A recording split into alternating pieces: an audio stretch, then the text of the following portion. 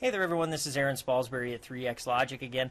Today I'm going to show you how to use the remote client software from the standpoint of being able to bring open some live video here, also be able to zoom and some of the other neat little menus that we do have on the live preview screens here. So if I come over here off to the left, I'm going to go ahead and connect to the server by just hitting the plus button next to the server name. Now this will jump out and connect up to all of these guys, in which you can then expand out the camera list and see all of this wonderful stuff. So let's say I wanted to look at maybe just a couple of these. I'll double click on a few of them just to kind of bring up some cameras here. Now you may notice that these automatically populated, automatically moved around within the screen, and essentially just populated all of the visual real estate, you know, the area on the monitor that I have here.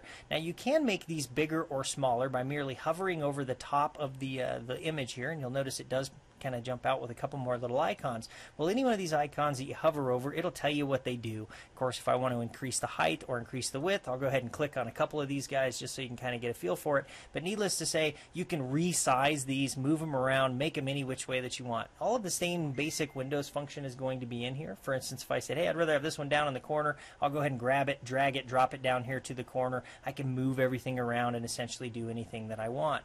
Now, I also have the ability of doing digital zoom within this particular screen split as well. Anytime you're on the live or really even in playback, you have the option of doing zoom a couple of different ways. If I click on the image, roll my mouse wheel forward, you'll notice that I have the ability of digitally zooming in. Then if I click in a particular direction, I can digitally pan around within the image. And of course, this can be done on any one of these guys. I'll go ahead and kind of scroll into this 360 here as well, maybe move it around just a little bit.